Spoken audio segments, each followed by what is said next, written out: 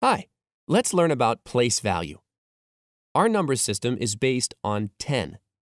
Using only 10 symbols, called digits, we can write any number. You can use them on their own to count up to 9. 0, 1, 2, 3, 4, 5, 6, 7, 8, 9. But what happens when we reach 10?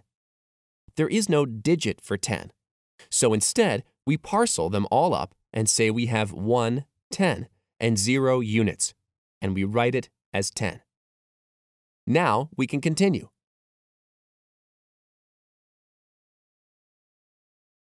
And when we reach 19, we do the same thing. Now we have 2 10s and 0 units, and we write it as 20. Continue like this all the way to 99.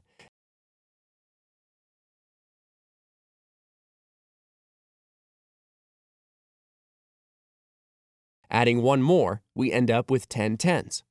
So we parcel them all up and say we have 100 and 0 10s and 0 units, and we write it as 100, 100. Now we can continue.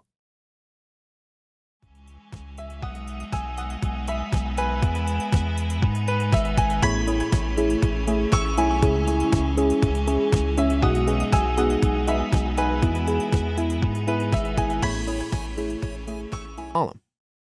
Each new column on the left is 10 times bigger, so where we place a digit is important. These are the names of each column: units, tens, hundreds, thousands, 10,000s, 100,000s, millions. For bigger amounts, see metric numbers. Here is the number 8,327 in a place value table. To put your new knowledge into practice, try the Your Turn questions Here.